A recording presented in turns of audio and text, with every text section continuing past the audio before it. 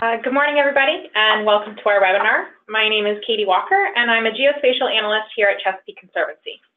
A few brief administrative things before we begin. I'd like to let you know that this webinar will be recorded and made available after it's completed on our webpage.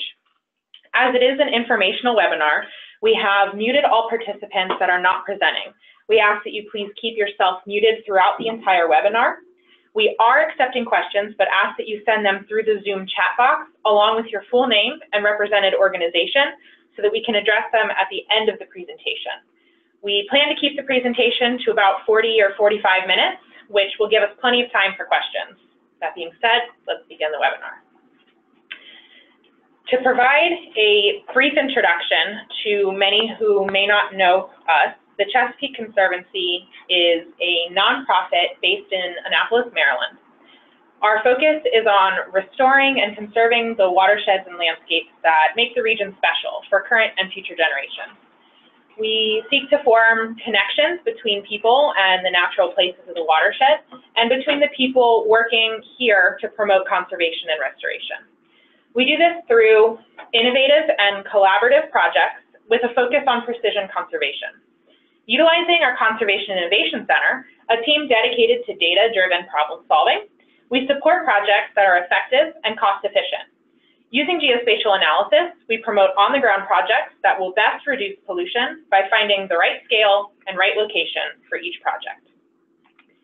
In 2010, the EPA created a Chesapeake Bay TMDL, a total maximum daily load. Essentially, this is a breakdown of how much pollution needs to be addressed in order to promote a healthy watershed by 2025.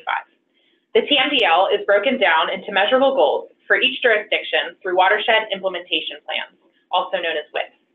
These WIPs, created by each jurisdiction, lay out best management practices, or BMPs, which are a suite of restoration projects that they intend to implement to reach their goals.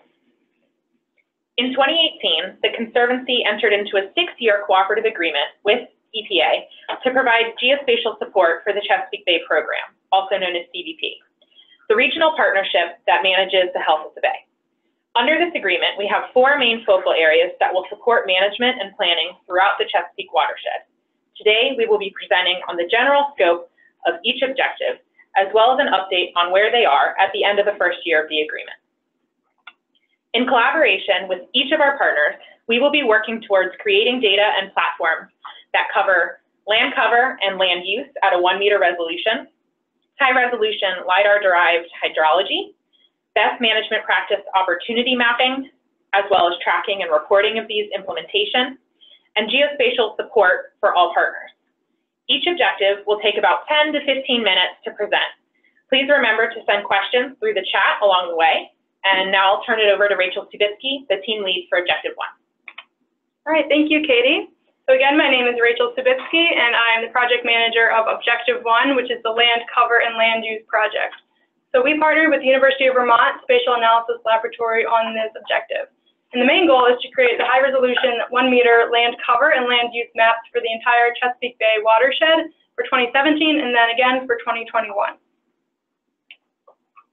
Many of you have probably heard of or have used before the National Land Cover Database, or the NLCD.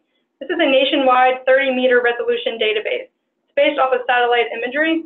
And this resolution of land cover is useful for a wide range of broader scale analyses. And here is NLCD over a densely impervious location, Washington, D.C. The data we produce to support precision conservation is 1-meter resolution data set. Here's that same location in Washington, D.C., but with our 1-meter land cover data. Now you can really see the smaller details, such as individual trees or paths. This is incredibly helpful for the parcel scale planning for restoration and conservation practices, among other analyses. So our previous Baywide datasets were for 2013 land cover and land use. These datasets spanned over 100,000 square miles, as they covered not only the counties that are within the Chesapeake Bay watershed, but also those intersecting counties as well. And you can see here that the different classes for both land cover and land use, and I will actually go over that a little bit more later. These 2 data sets are currently available for download at our website, and the link will be shared at the end of this webinar.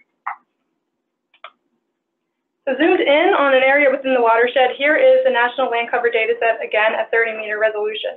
you can sort of decipher that there is a stream running across that area. And then here is that 1 meter 2013 land cover that we created over that same area. And you can now identify where trees are not located along streams for potential restoration projects. So that was just an introduction to our previous data sets, and they all relate to CBP's current Objective 1 that we're discussing today. And as Katie mentioned earlier, this is a 6-year agreement, and we are just at the end of year 1.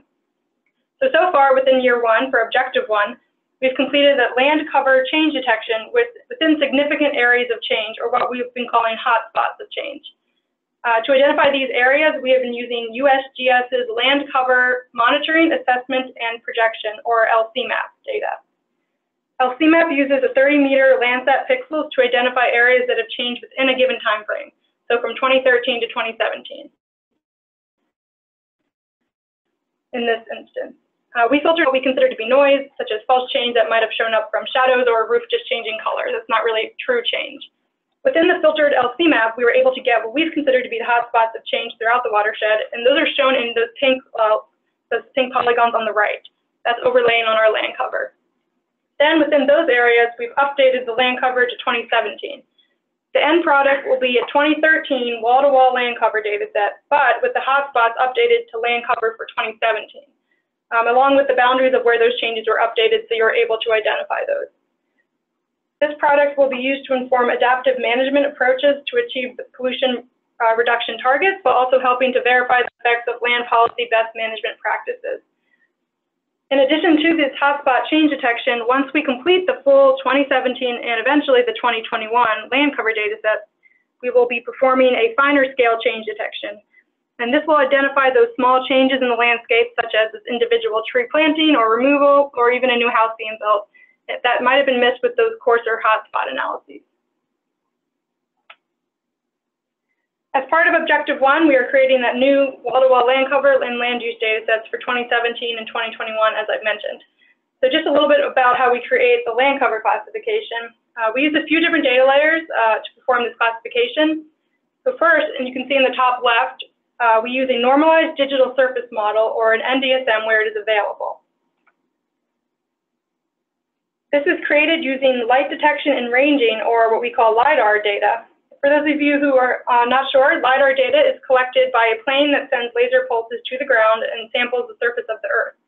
And that is used to produce a high-resolution 3D representation of the land in the watershed. We use LiDAR to produce two types of elevation maps, known as digital elevation models, or a DEM, and also a digital surface model, or a DSM. The DEM provides a ground elevation, while a DSM provides elevation of the tallest object over the ground. So that includes tree canopy or building rooftop.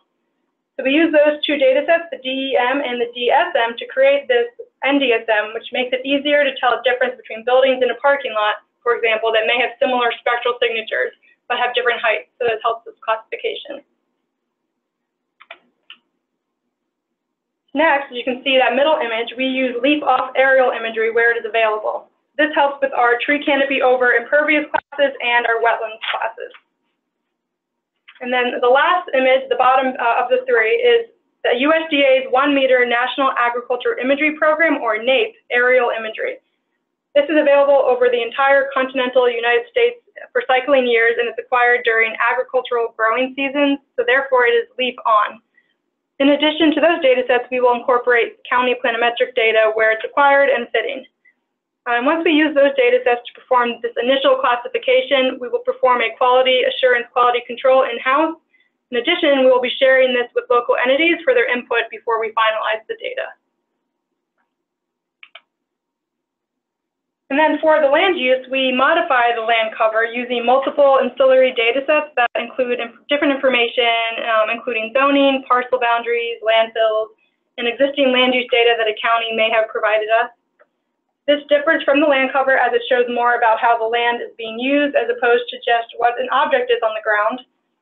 For example, the classes for land use, as you can see on the right there, they differ in the sense that they separate differentiation between wetlands or a forest class separate from tree canopy, and also has some more agricultural classes.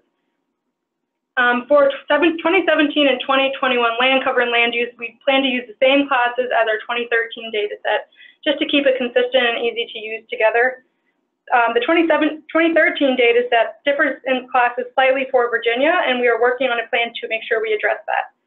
The 2017 and 2021 land cover and land use data sets will also be made available for download for free on our website, and we'll definitely be keeping everyone updated on when they will become available.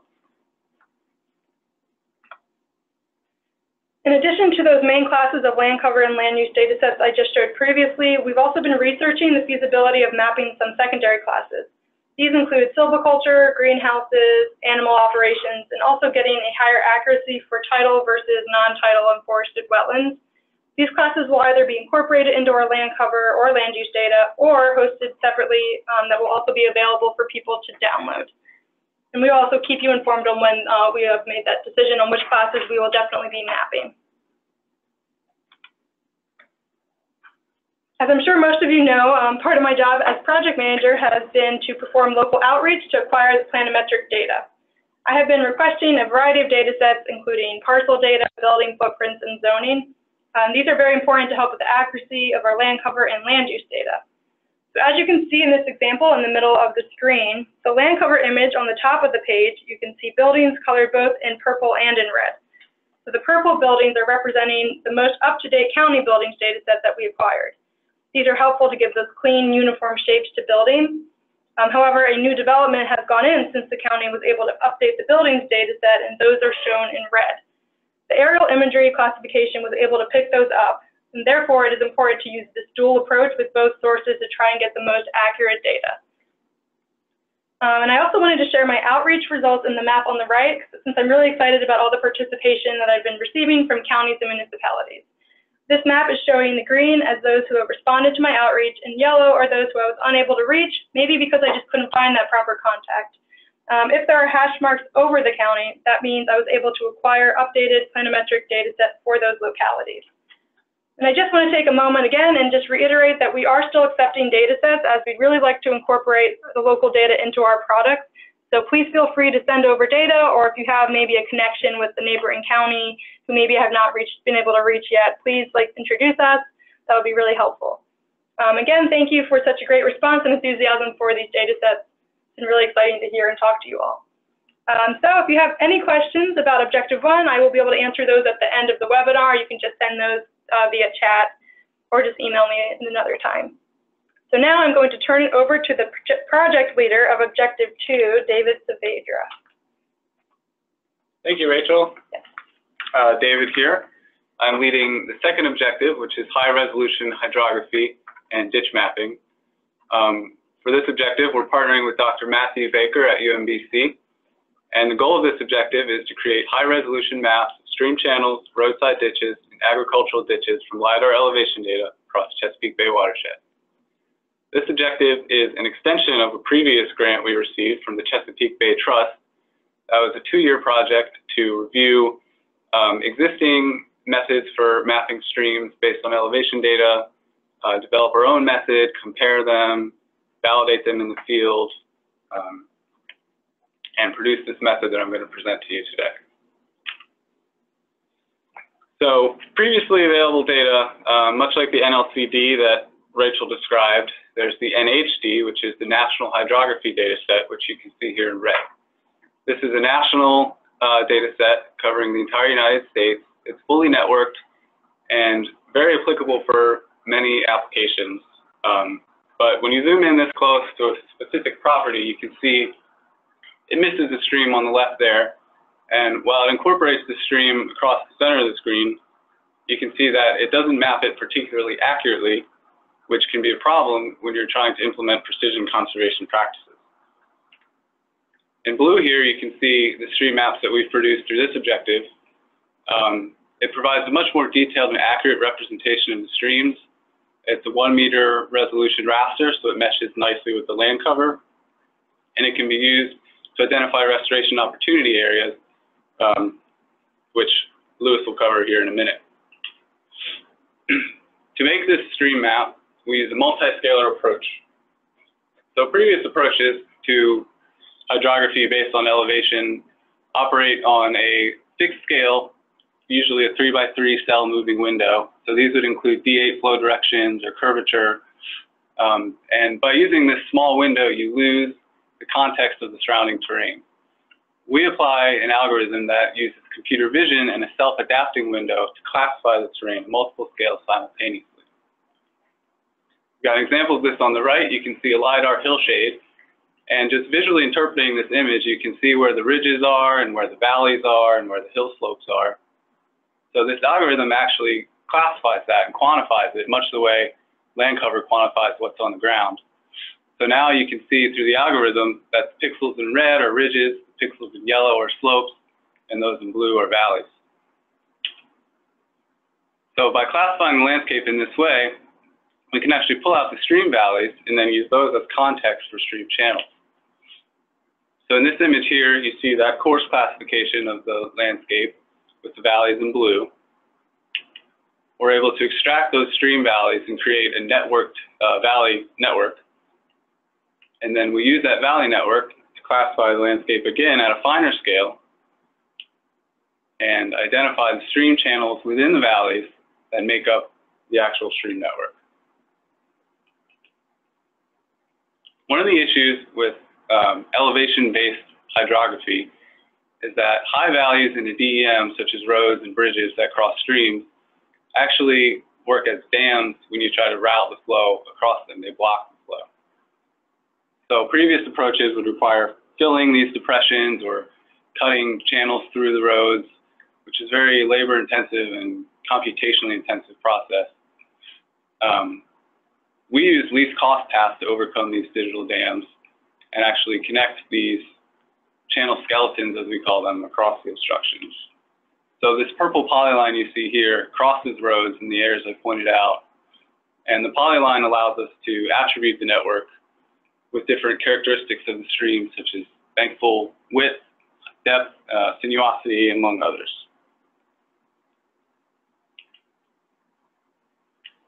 Another part of this objective is to map ditches. So we use a very similar method, but instead of using stream valleys as a constraint on our analysis, we can use roadside areas and agricultural fields and apply the same methods to extract ditches in these areas, which you can see here in red.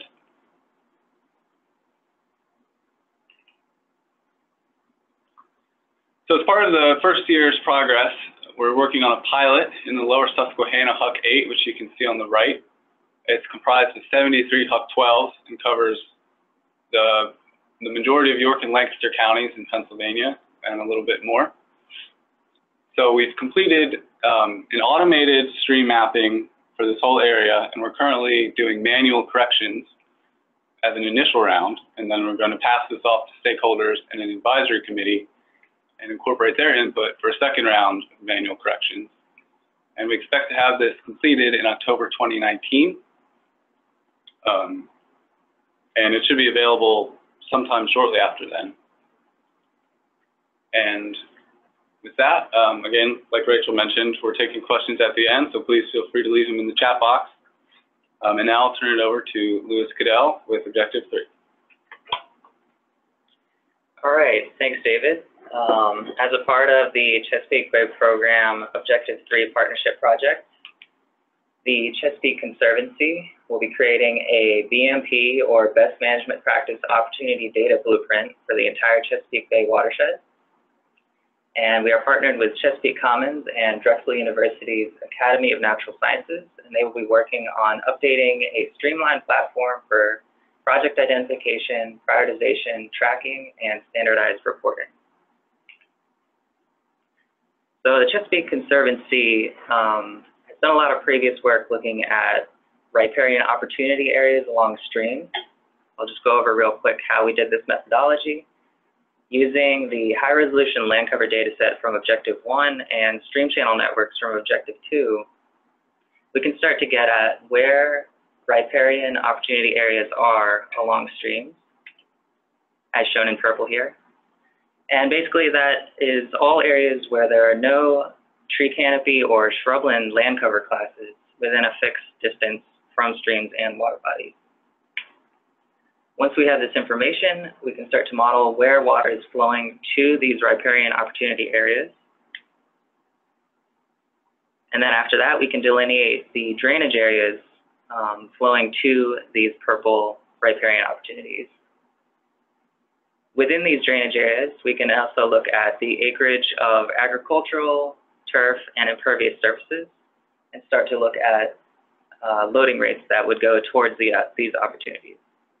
Now, what's so powerful about this approach is that if you were to look at both opportunity areas along the stream to the north there, you can start to see how they have generally the same area, but vastly different areas of drainage draining to them. So if a practitioner were to go to this property and the farmer or landowner didn't want to take all that land out of production along the stream, or if, say, there was only a limited amount of funding to plant trees along one side of the stream, the conversation could be steered towards going for those areas that have the biggest bang for the buck, which would be the southern portion of the stream in this case. So the Chesapeake Conservancy has looked into other BMPs that are used throughout the Chesapeake and sought to find a way to map additional geospatial outputs to help with planning purposes for jurisdictions and practitioners. The USDA has developed an agricultural conservation planning framework toolbox that has a whole suite of BMPs that we found were applicable to the Chesapeake. This toolbox is very comprehensive and methodical in how it outputs these geospatial BMP outputs. So the Conservancy will be automating this toolbox to scale up for the entire Chesapeake Bay watershed, and we'll also be integrating high-resolution data sets from Objective 1 and 2.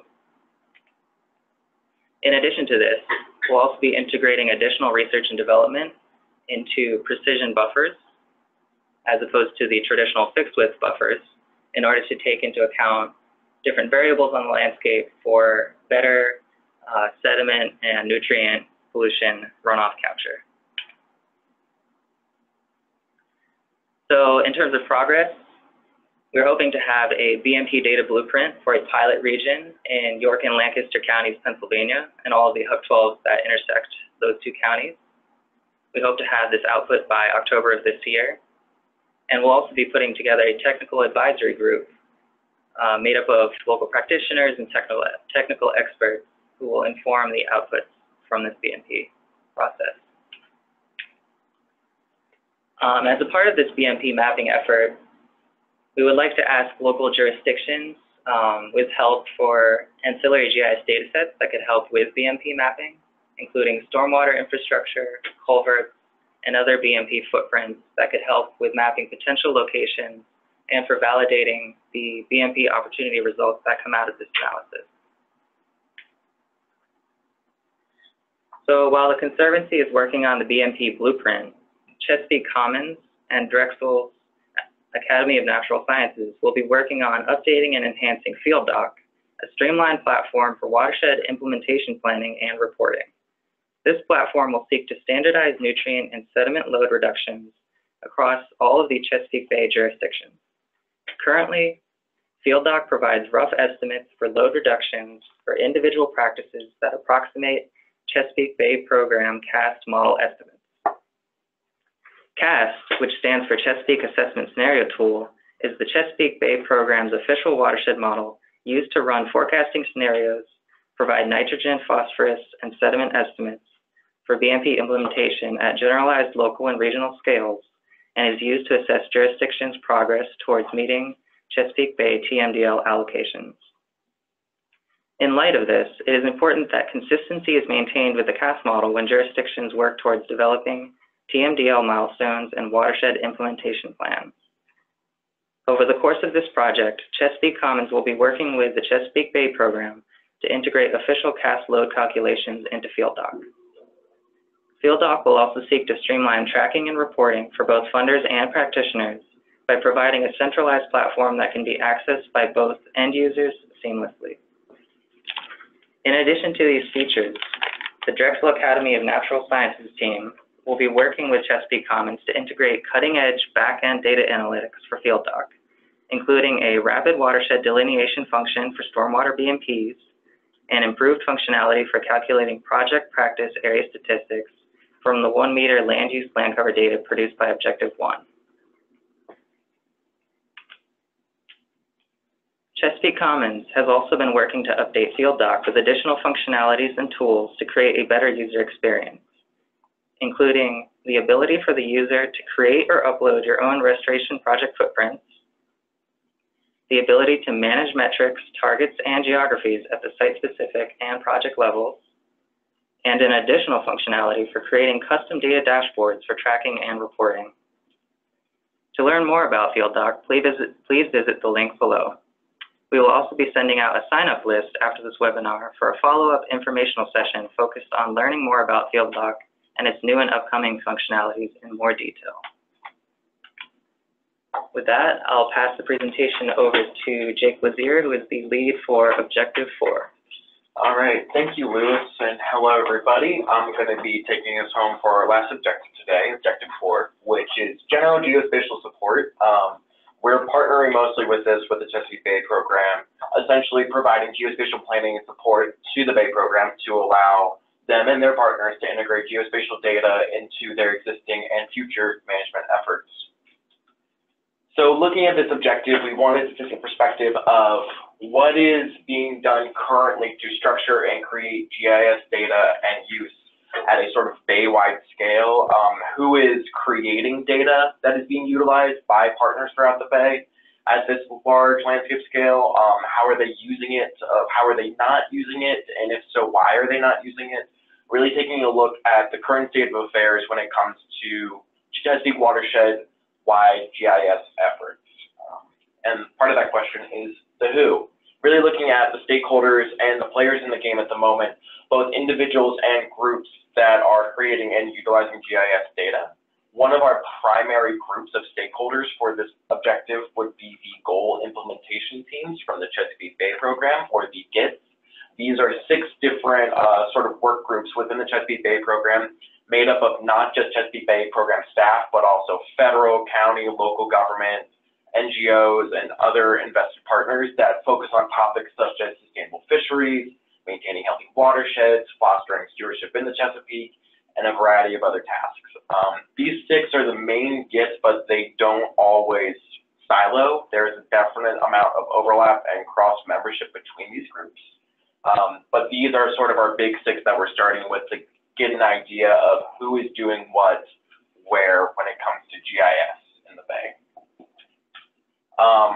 So like I said, our individual GITs are sort of our first stab at a stakeholder analysis.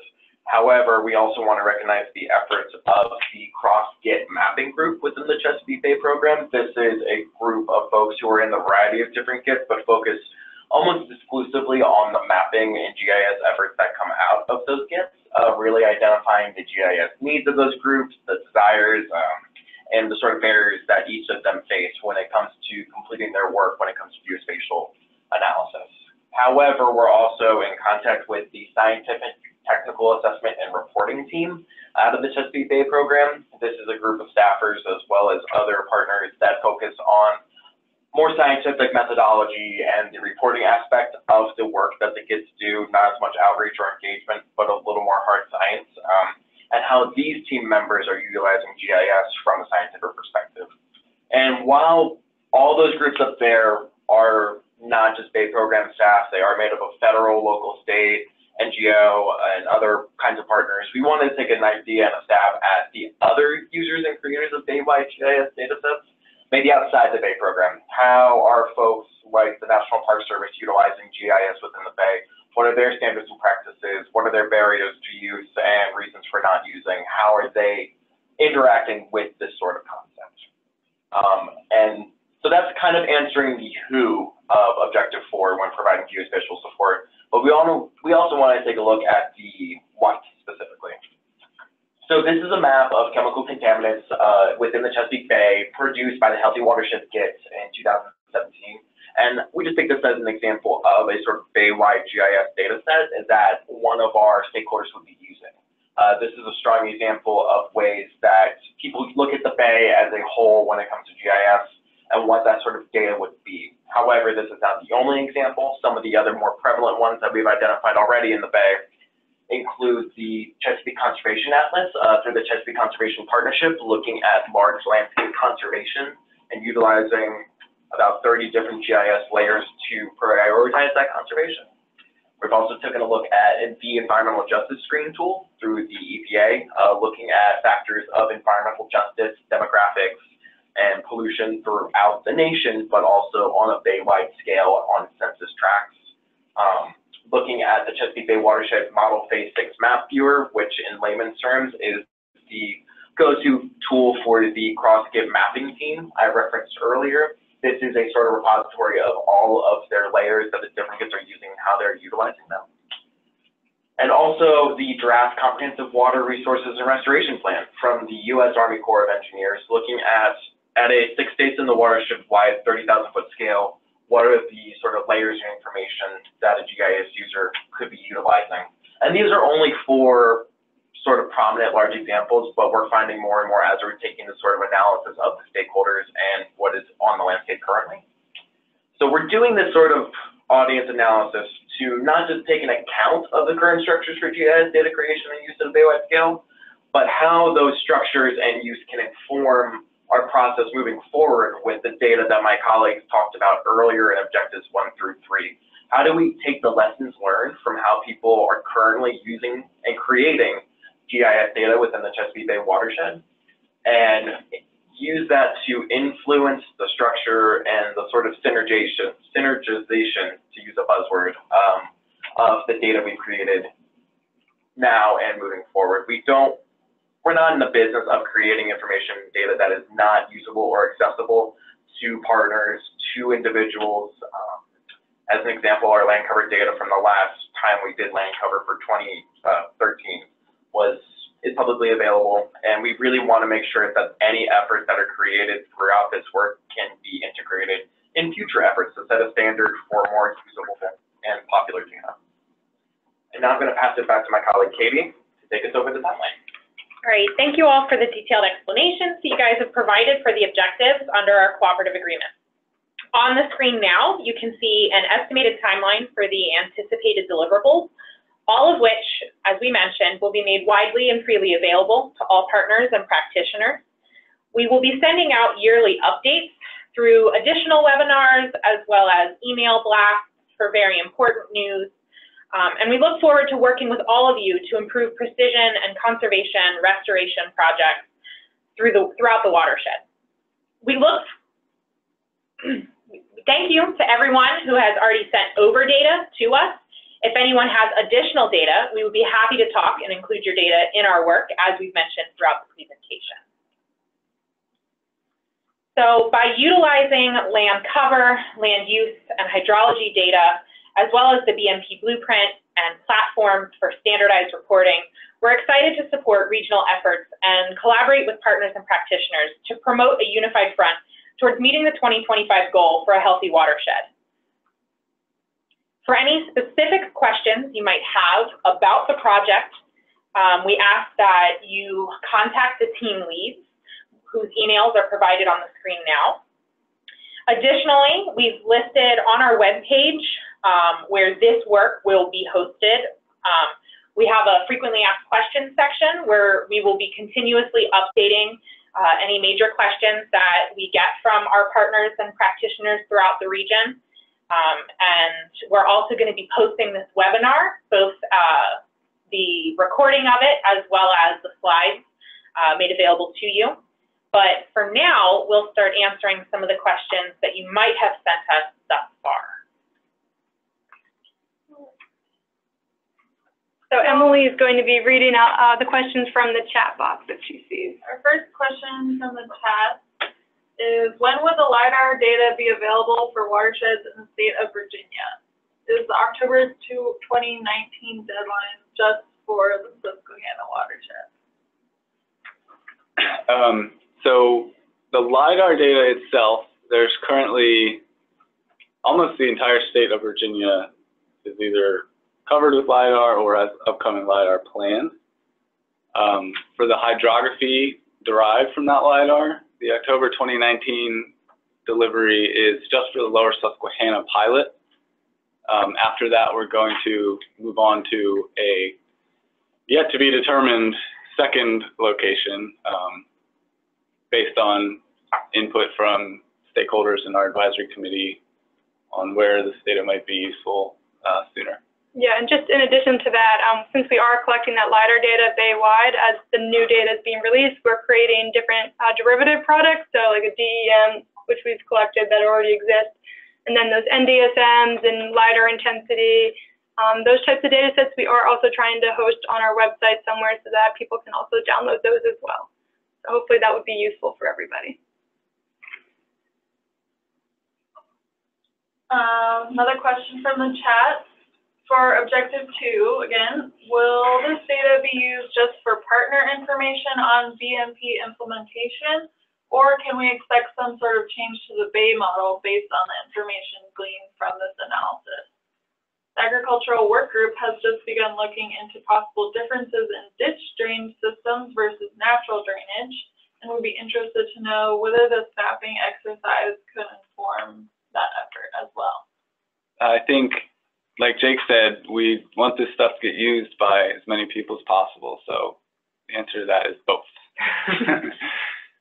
And that's part of objective 4. What Jake is doing is really looking at how we can look at mapping efforts across the bay and what can we start making sure to put the land use, land cover, and hydrology into.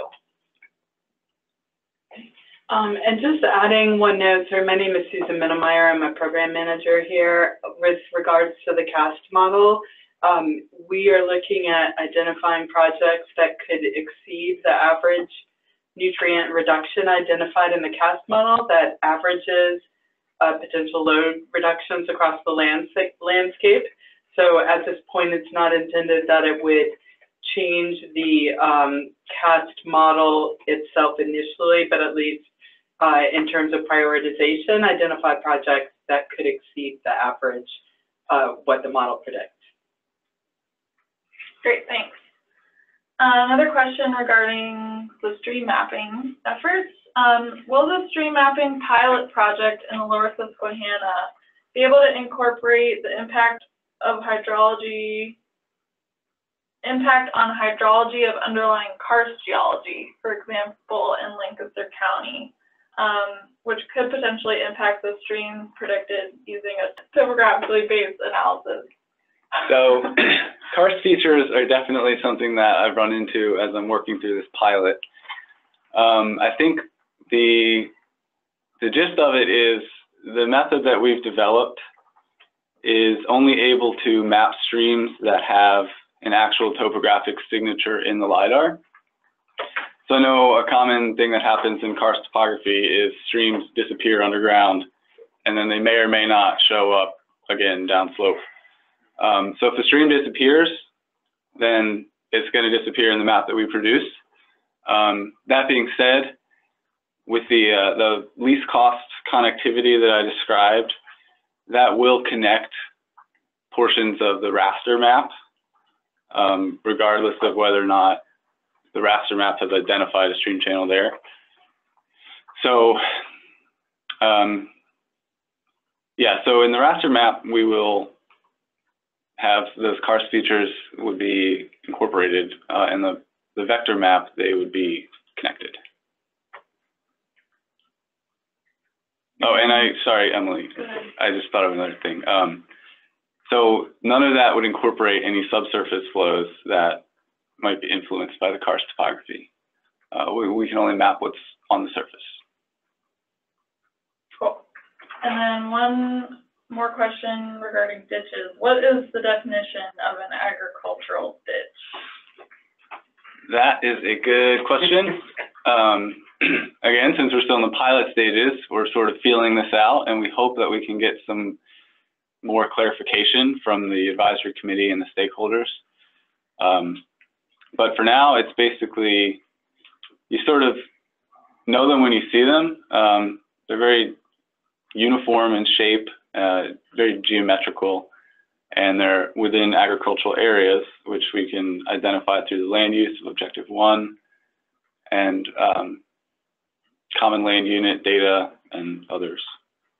But yeah, we don't yet have a concise, clear definition. And then another follow-up to, I believe, the conversation, Scott Haig asked, so will there be no sinks in the SDG raster, which I think is referring to the... If you're asking about sinks as in like a pit-filled DEM affecting flow directions, we are going to produce a flow direction map that will be adjusted based on those polyline connections. Does that answer the question? I'm just asking if they're going to be, if the flow direction is all going to flow to Chesapeake Bay, or will there be local areas that flow into, say, a stormwater basin and then go nowhere? Okay, yeah, it'll all be connected in the flow directions.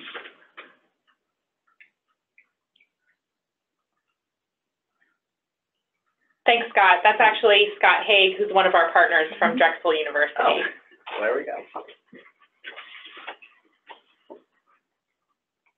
Are there any other questions? Maybe from folks on the phone who aren't in the chat?